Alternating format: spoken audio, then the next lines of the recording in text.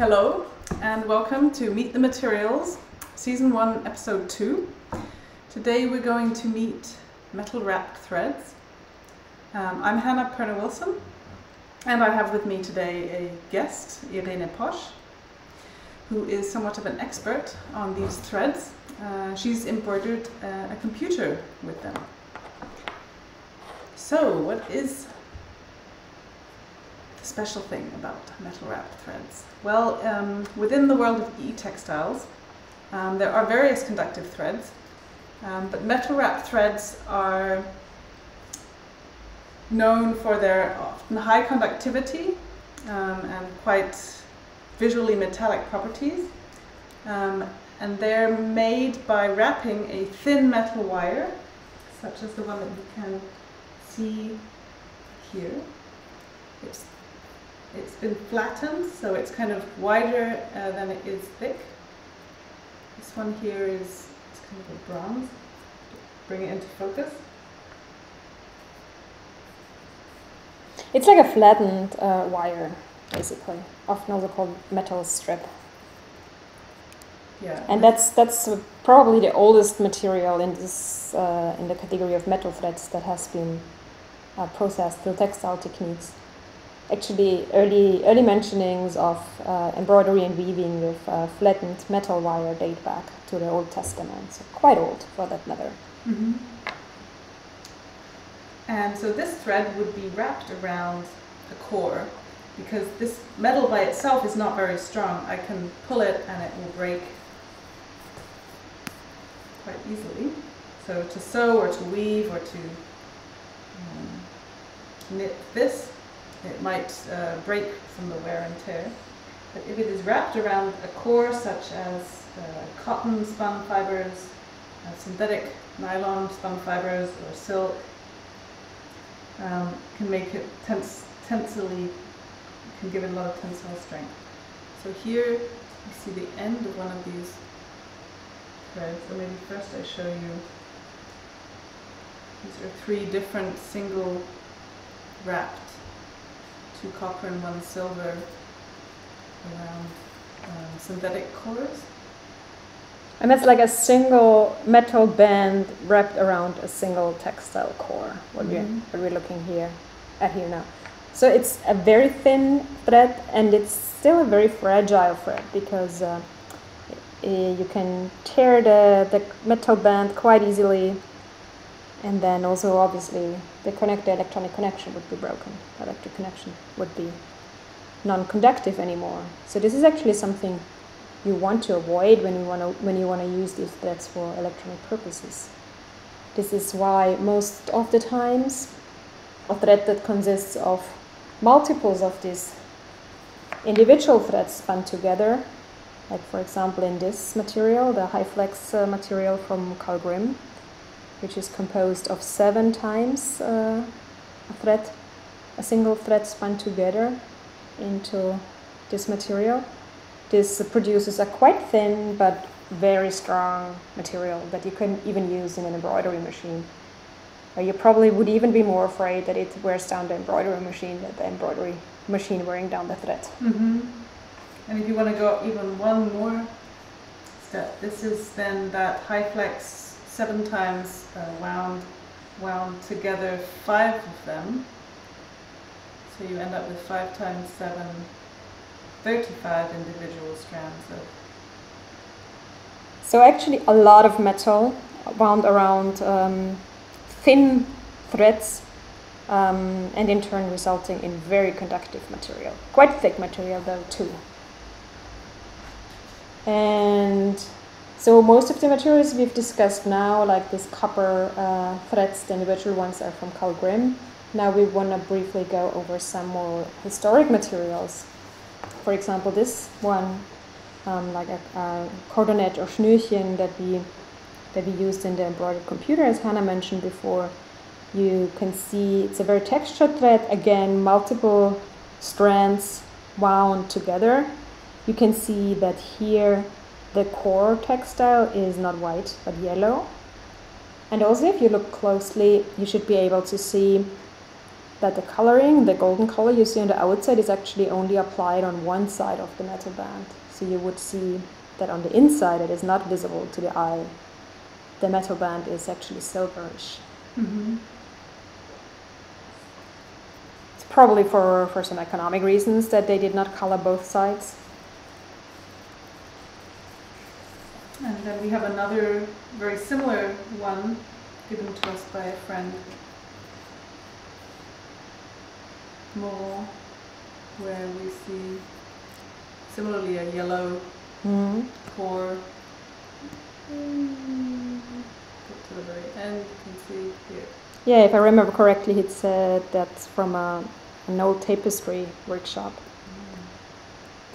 And the difference is, even though it's all metal threads or metal strips wound around the textile core, there might still be differences in how conductive the material actually is. So if you want to use the material for e-textile purposes, you should always have this in mind and check this. Mm-hmm. Like the actual resistance, for example, over a meter or whatever length of material you need.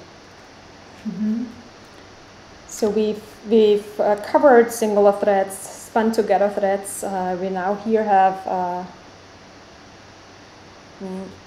singular threads, but with the metal band very loosely wound around the textile core. So in this example, you see the black textile core heavily shining through, or even like becoming a visual element of the material you're looking at. It's like a gold and black thread. It's not exclusively gold thread anymore. Or even here, second example that's from a Belgian company called Bart & Francis. Quite thick yellowish core with a rather sparsely wound around metal, golden metal thread. And here another example. Here it's less obvious, but if you look closely, you would also see the black textile core and then the silver band wound around the material. Mm-hmm. This is the central one in the microscopic image right now. Yeah, and so in the other direction too, you can get threads where the metal has been wrapped even more tightly around the core. I'm showing you here again a sort of antique example that I found in a textile shop. You see here the red core, and then you see, especially under the microscope, you should be able to see that the copper is actually wound very tightly around the thread. So you hardly see the space in between the individual copper bands, and it's also flat. Interestingly, it's not round. Mm-hmm. Here you can see under the microscope the comparison between the lower one that's more shiny and, as Irene just said, flat.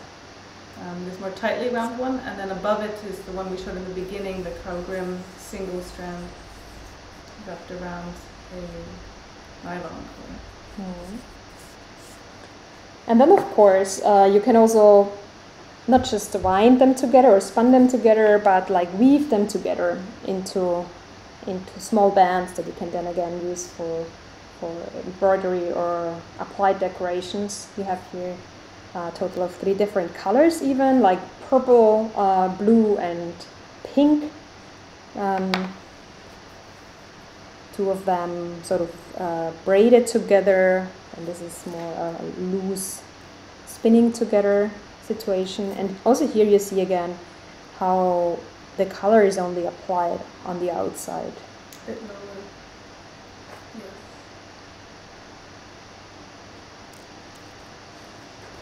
Or even these flat lids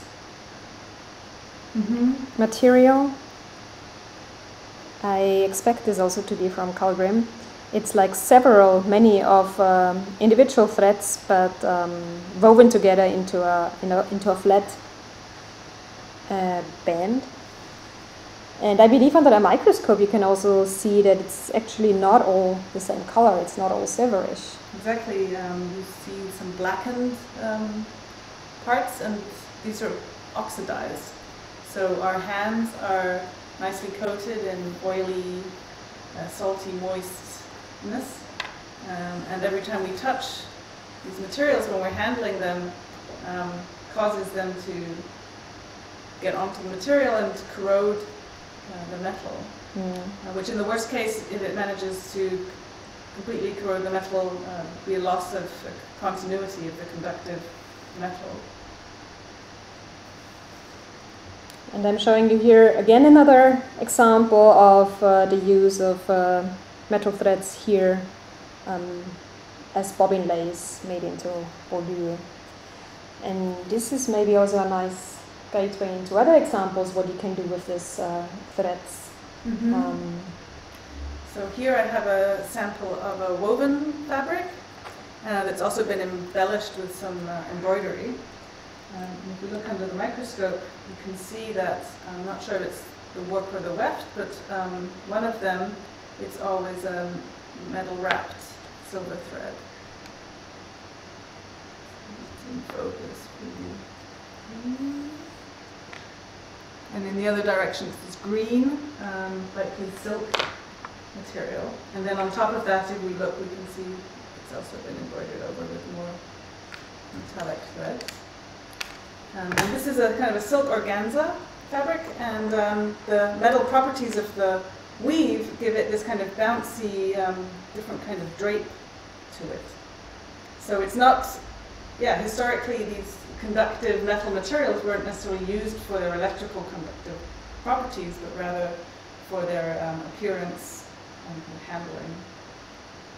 Yeah, and they have, as briefly mentioned before, they have been used for hundreds of years, obviously mainly for decorative reasons. That's actually one of the things that really fascinates me about these threads, that you can find so many documentations of crafts that deal with these threads across diverse cultures, of how they in the past, and some of them even nowadays, handle these materials. And embroidery definitely is a big part of where metal threads are used.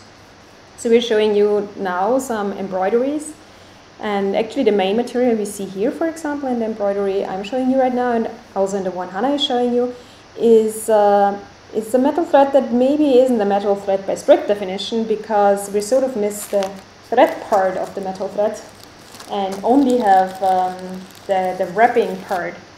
So we have here the bouillon or French wire, which basically is like a very small spring. It's like a hollow pipe wound of wire or of metal wire or metal strips. And this is what you see in this embroidery. This is what you see in elements like this. And this is also, for example, what you see in this embroidery, which is a brooch that I recently bought, made of colored metal thread, colored bouillon, and then here another curled wire on the outside as well, if you look very closely. So I think we wanted to talk about conductivity of these materials as well. So as briefly mentioned already, they're obviously quite conductive because they contain metal, copper, sometimes even silver or gold. But of course it depends on how much metal they contain in order to be more or less conductive. So if we take this singular...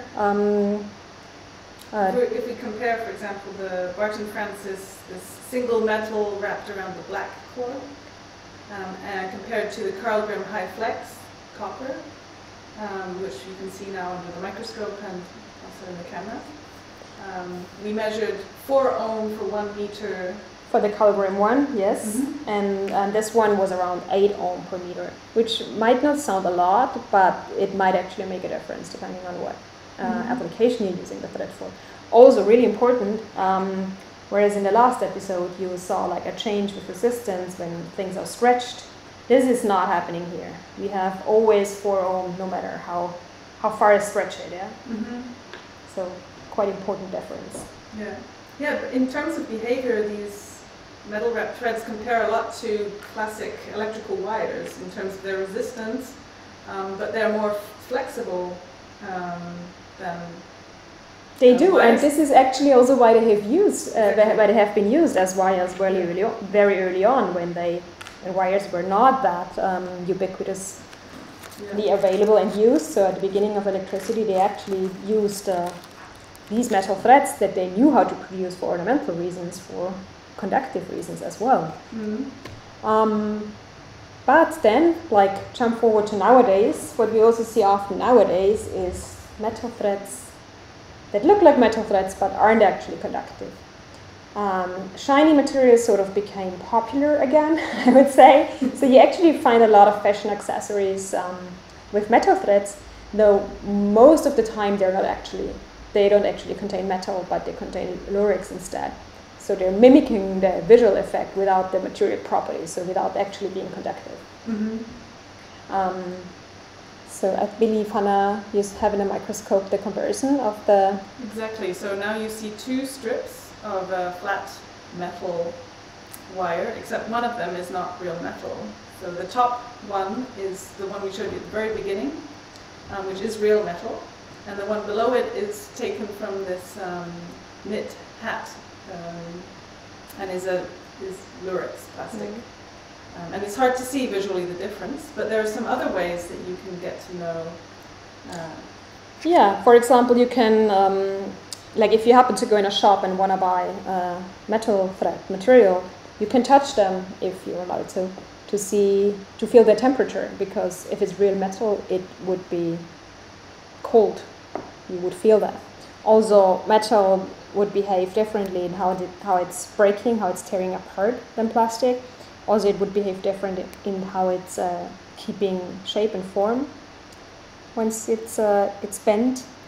So these are some indications for you to decide or to detect whether it's plastic or metal. Of course, you can also come with a multimeter and test the conductivity of any given material in a shop.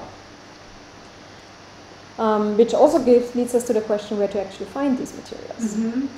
So some of the materials here are actually bought from a place called Carl Grimm, who is producing Leonische Waren, which means Leonic accessories. Leonisch describing metal threads not made out of pure gold or silver, but less exquisite metals instead. So Carl Grimm has a big portfolio of metal threads and what they're producing from these metal threads, and they will sell you these in bulk. Like you will have to buy at least 1 kilo of this material. Just to give you some perspective, this is a quarter of a kilo. 1 kilo would cost you around 90 euros, I believe, depending on the current price for copper on the world market. So whereas this is comparably cheap, but you have to buy a lot of it. When you go to some specialized shops that specialize in metal embroidery, there's a few of them around the world. You will get small quantities, but for much more money. It will be much more expensive. So for this embroidered computer project, we actually bought this material in a shop that was catering these gold embroidery materials to the emperor's house hundreds of years ago, and is still catering those materials to some traditional cloth making businesses. Or we have here the material from Bart & Francis, Belgium reseller.